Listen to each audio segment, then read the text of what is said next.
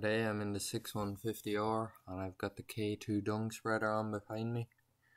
We also have the JCB loader here with us today, and we've the 6150M with an NC dung spreader we got out in hire. We are currently emptying out a hen run and we're taking the dung out of the hen run and putting it out onto the fields. Previous video that Gary uploaded was filmed a few months before this, of him drawing the dung back to the yard.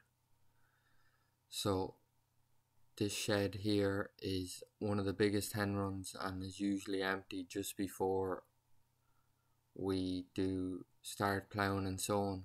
So we usually just take the dung straight out of the hen run into the dung spreader and spread it straight onto the land instead of having to bring it home and store it. So there's 4 or 5 hen runs on this farm and they're emptied at different stages throughout the year.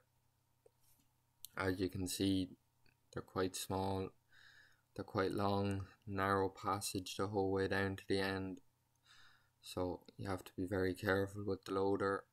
The place where the hens lay the eggs is all made out of light steel, so if it got a nudge at the bucket or the loader, it'd crumble fairly easily. And you can see the doors and stuff where the loader's coming in and out is just wide enough for the loader to go in and out, and it's only made out of wood, so if any of that got a nudge at the loader, it'd fall fairly easily. So you just have to be very careful when you're working in the hen runs. The K2 is doing a very good job of spreading the dung.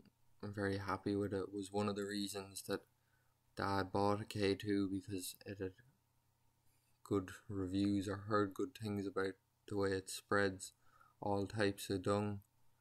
We're having a few problems with the NC spreader. The dung is getting stuck in the floor of it and the floor is not moving.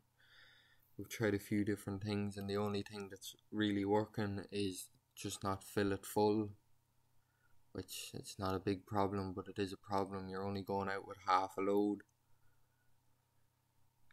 The reason we're using 2 dung spreaders is it just keeps the loader going, it keeps the dung spreaders going, that there's no one idle, everything's going and working, so there's no downtime, and it just means that the job gets done quicker too.